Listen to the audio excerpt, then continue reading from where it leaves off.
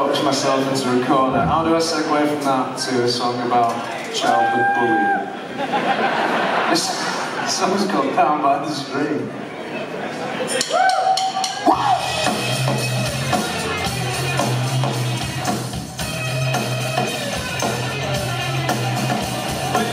When Peter Cullen turned 13, he threw a party in Partington for the whole team, and it was him and me, John O'Stedman, Connor Cartwright, with Doug Duggan, and Peter's cousin Dean.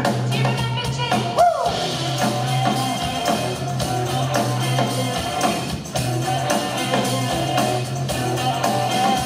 Dean wandered off into the woods behind the park with Dean's older brother Mark for some cherry cola campons down by the street. I wore these Bench Chinos, swanning with just street jeans. Their red eyes chuckling, and when suddenly Jono screamed, "Ah!" And it is like, couple more shots, his fast fell past. Probably not just the shock of the shots, so we ducked behind the rocks. We crawled through the dead leaves and the moss, and all the way up the back path. We didn't let up until we got past the bus stop behind Joanna's house. Bill popped that belly out with a hot box cutter. Jono didn't cry at all, he didn't even stutter. Yeah, Jono was alright, Jono was a good guy. I think his dad came over from somewhere else or something, sometime in 85 or 86, or maybe he was with Melon Keys. I can't really remember, but he was different to ours. Jono was indebted to his folks, you know, weird wax filled up in his ears. And I was a grip about it, and I picked on him and bullied him before he found his feet here, because, well, I don't know why, I just did, and I've got to live with it. You could say it was kids being kids, or maybe it was just my inner ache bearing its teeth.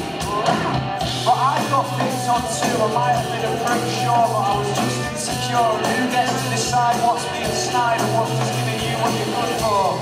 We were all good in the end, I think. We never held it against me.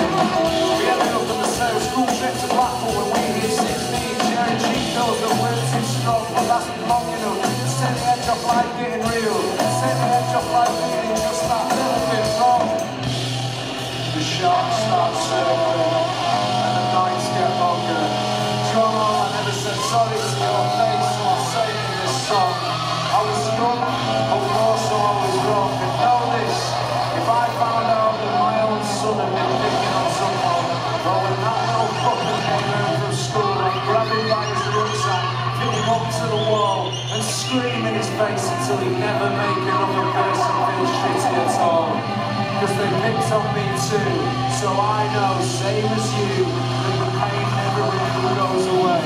It just finds you places to hide inside the darkest nooks and crannies of your brains. Again and again, it surprises you every time you find it. The old cycle of abuse. He did it to me, so I'll do it to you. Doesn't matter if you took his old boots. There's no margin for error in this world. There's absolutely no excuse. And though the very fibres of our being are fraying to the point of exhaustion for a bit of harmless fun, Jesus Christ, I never meant to hurt anyone.